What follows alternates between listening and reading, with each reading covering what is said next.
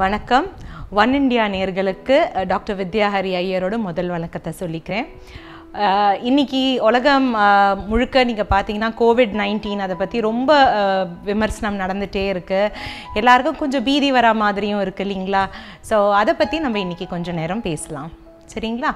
So COVID-19 novel corona வைரஸை அது வந்து 2019 அது வந்தது. ஸோ இது முதல்ல நம்ம எல்லாருக்கும் தெரியும் இல்லையா, வூஹான் சைனாவில் தான் அது வந்து ஃபஸ்ட்டு வந்தது. இது கிட்டத்தட்ட டிசம்பர்லேருந்து இந்த நோய் வந்து பரவிட்டு இருந்தது. ஆனால் பெரிய அளவில் யாருக்கும் எச்சரிக்கை கொடுக்குற மாதிரி யாருக்கும் அது தெரிய வரல. எல்லாரும் நினச்சாங்க லேசான ஃபீவர் தானே, கொஞ்சம் கோல்டு காஃபு அந்த மாதிரி தானே, அதனால் அப்படியே விட்டுட்டாங்க. பட் இன்றைக்கி அது புள்ளி விவரத்தை நீங்கள் பார்த்தீங்கன்னா கிட்டத்தட்ட 4 லட்சத்துக்கு மேலே மக்கள் வந்து they have been affected. 19 லட்சம் பேர் வந்து அதில் வந்து ஈடுபட்டிருக்காங்க. அண்ட் 1 லட்சத்துக்கு மேலே கிட்டத்தட்ட 2 லட்சமே சொல்லலாம், அவ்வளோ பேர் வந்து இறந்துருக்காங்க, உயிரை இழந்திருக்காங்க. இந்தியாவில் அப்படிங்கிறது பார்த்தீங்கன்னா கிட்டத்தட்ட 300லேருந்து 400 பேர் இறந்துருக்காங்க இன்னி மட்டும்.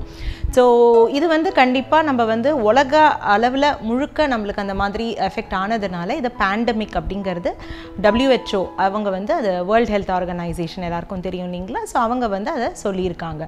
ஸோ இதில் முக்கியமாக நீங்கள் பார்த்தீங்கன்னா நிறைய விஷயங்கள் நம்ம வந்து ரொம்ப இலக்கணமாக நம்ம எடுத்துட்டோம். முதல் விஷயம் நம்ம பார்த்தோம்னா பூமி. ஸோ பூமியை நீங்கள் எடுத்துட்டீங்க அப்படிங்கிறதுனா நம்ம லைஃப்பில் வந்து பூமிக்கு மண்ணுக்கு நம்ம வந்து மரியாதை நிறைய கொடுக்கலன்னு அப்படிங்கிறது தான் என்னோட கருத்து. பிளாஸ்டிக்கை வந்து அப்படியே நம்ம தூக்கி போட்டோம், நம்ம கண்டுக்கல, அதனால பல விளைவுகளை நம்ம இன்றைக்கி சந்திக்கிறோம். அடுத்தது அப்படிங்கிறது பார்த்திங்கன்னா தண்ணி. ஸோ குடிக்கிற தண்ணி முதற்கொண்டு நம்ம இன்றைக்கி வாங்கி அதுக்கப்புறம் தான் நம்மளால் அதை உண்ட முடியறது. ஸோ இப்போ அடுத்தது காற்று. ஸோ யோசிச்சு பாருங்கள், பஞ்சபூதத்தில் நம்ம வந்து ஒவ்வொன்றத்தையும் நம்ம வந்து அவமதிக்கிறதுனால தான் நம்மளுக்கு இந்த மாதிரி ஒரு நிலைமை நம்மளுக்கு வந்திருக்கு. அதனால கடவுளுக்கே பொறுக்கலை, பூமிக்கே பொறுக்கலைன்னு சொல்லுவாங்க தெரியுமா? ஸோ அதனால தான் நம்ம பார்த்திங்கன்னா எல்லாருமே இப்போது வீட்டில் அடைஞ்சு இருங்க அப்படிங்கிறது, லாக்டவுன் அப்படிங்கிற ஒரு விஷயத்த நம்ம ஃபீல் பண்ணுறோம். ஸோ எப்படி நம்ம வந்து காற்று நம்மளுக்கு வந்து ஃப்ரீயாக கிடச்சிட்டு இருந்தது, ஆமாம்மா இல்லைங்களா? நம்ம யாரும் காசை கொடுத்து காற்றை சுவாசிக்கலை நம்ம. ஆனால் இன்றைக்கி யோசிச்சு பாருங்கள், நல்ல காற்று அப்படிங்கிறது நிறைய பேரோட சிந்தனை எப்படிங்கிறதுனா, வெளியில் இன்றைக்கி நிறைய வண்டி போகலை, ஃபேக்ட்ரிஸ் எல்லாம் மூடி இருக்குது, ரொம்ப பொல்யூஷன் வந்து ரொம்ப கம்மியாக இருக்குது அப்படிங்கிறது. ஆனாலும் நம்ம வீட்டுக்குள்ளே இருந்தாலும் சரி, வெளியில் போனாலும் சரி, மாஸ்க் அப்படிங்கிறது போட்டுட்டோ முகத்தை வந்து மூடிட்டோ தான் நம்ம போகிற மாதிரி இன்றைக்கி இருக்குது அப்படிங்கிறது. ஸோ இன்றைக்கி கண்டிப்பாக நம்ம வந்து நம்மளோடக்குள்ளே நம்ம போய் நம்மளோட ரியலைசேஷன் டைம் வந்திருக்கு. நம்ம வந்து காற்றுங்கிறது எதை ரொம்ப இலக்கணமாக நம்ம நினச்சிட்டு இருந்தோமோ, இன்றைக்கி மூச்சோட காற்றுக்கு கூட நம்மளுக்கு ரொம்ப முக்கியம் அப்படிங்கிற மாதிரி நம்மளுக்கு சிந்தனை வருது. இது ரொம்ப ஒரு அழகான ஒரு உண்மையான கதையான்னு தெரியல. ஆனாலும் வந்து வெளிநாட்டில் ஒரு தாத்தா வந்து வென்டிலேட்டர்லேருந்து வெளியில் வந்தோடனே அவர் வந்து சொல்கிறாரு. ஸோ வந்து ஹாஸ்பிட்டலில் பில்லை கொடுக்கும்போது அந்த தாத்தா வந்து அழுதுடுறாரு அந்த பில்லை பார்த்துட்டு. ஏன் அப்படிங்கிறத கேட்குறாங்க.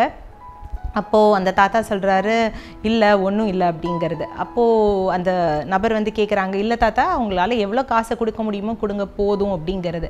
ஸோ அந்த தாத்தா சொல்கிறாரு, இந்த காசு கொடுக்கறது பற்றி எனக்கு எந்த பிரச்சனையும் கிடையாது, ஆனால் இவ்வளோ நாள் என்னோடய வாழ்க்கையில் நான் கடவுள் கொடுத்த அந்த காற்றை வந்து நான் ரொம்ப ஃப்ரீயாக நான் வந்து யூஸ் பண்ணினேன். ஆனால் இன்றைக்கி வென்டிலேட்டர்லேருந்து நான் வெளியில் வரும்போது ஒவ்வொரு நாளைக்கும் இவ்வளோ காசு நான் கொடுக்குற மாதிரி என்னோடய வாழ்க்கை ஆயிடுச்சு. நான் என்னோடய கடவுளுக்கு நான் நன்றியே சொல்லவே இல்லை அப்படிங்கிறது. ஸோ இந்த குட்டி கதையிலேருந்து நம்மளுக்கு என்ன தெரியறதுன்னா, நம்ம முதல் முக்கியம் நம்ம என்ன பண்ணணும்னா கிராட்டிடியூட். ஸோ கடவுளுக்கு நம்மளுக்கு எவ்ரிடே நம்ம வந்து கிராட்டிடியூட் நம்ம காமிக்கணும், நம்ம நன்றி சொல்லியே ஆகணும். ஸோ தேங்க்யூ காட் அப்படிங்கிறது சொல்லணும். ஏன்னா இன்றைக்கி நம்மளுக்கு உயிர் இருக்குது, அதுதான் ஃபஸ்ட்டு. இன்றைக்கி கடவுள் நம்மளுக்கு ஒரு தினம் கொடுத்துருக்காரு, நம்ம நல்லா இருக்கிறதுக்கு நம்மளுக்கு ஒரு நாள் கொடுத்துருக்காரு.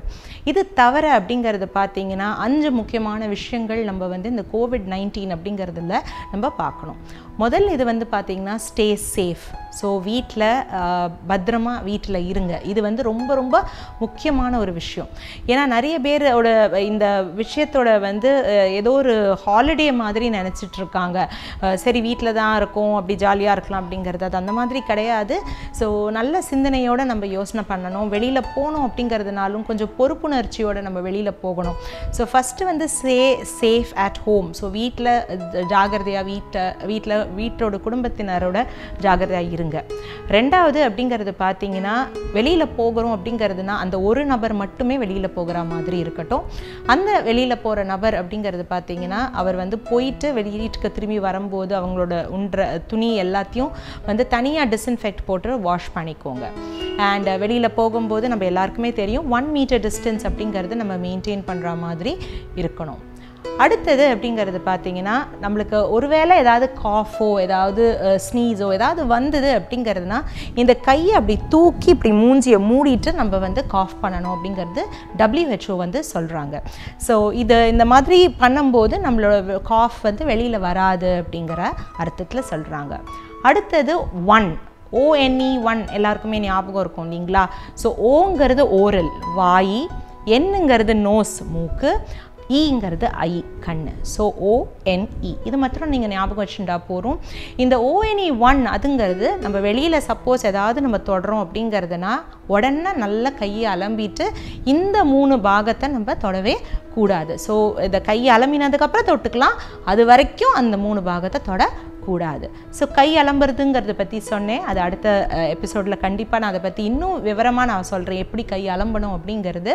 பட் இப்போதைக்கே நீங்கள் புரிஞ்சுக்கோங்க, கையை கிட்டத்தட்ட 20 வினாடிகளுக்கு அதாவது 20 செகண்ட்ஸ்க்கு நம்ம அழகாக கையை வாஷ் பண்ணணும். ஸோ இந்த 5 பாயிண்ட்டை நீங்கள் கண்டுபிடிச்சிங்கன்னா நம்ம வந்து ஜாகிரதையாக இருக்கலாம். we can be safe.